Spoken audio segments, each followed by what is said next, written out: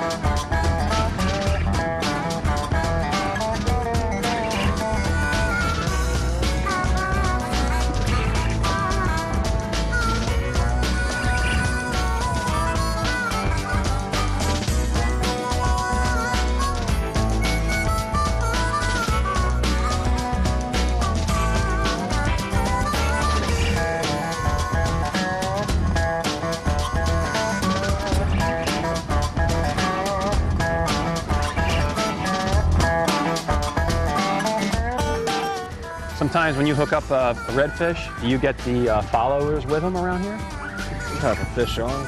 Yeah. Yeah, you sure will. I think we got a red on now. Yeah.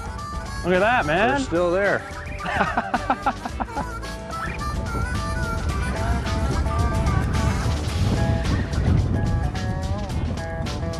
Oh.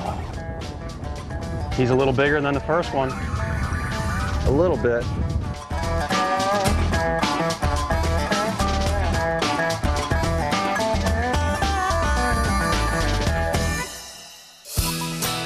The red fishing was so good, I even jumped behind the lens and let my cameraman Matt do a little fishing. Matt may be a better fisherman than I am cameraman because he got a hit on his very first cast. I got a fish! All right.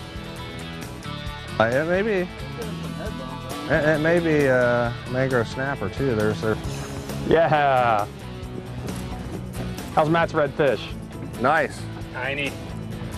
A young redfish is a good redfish. These are Homosassa rat reds. Nice.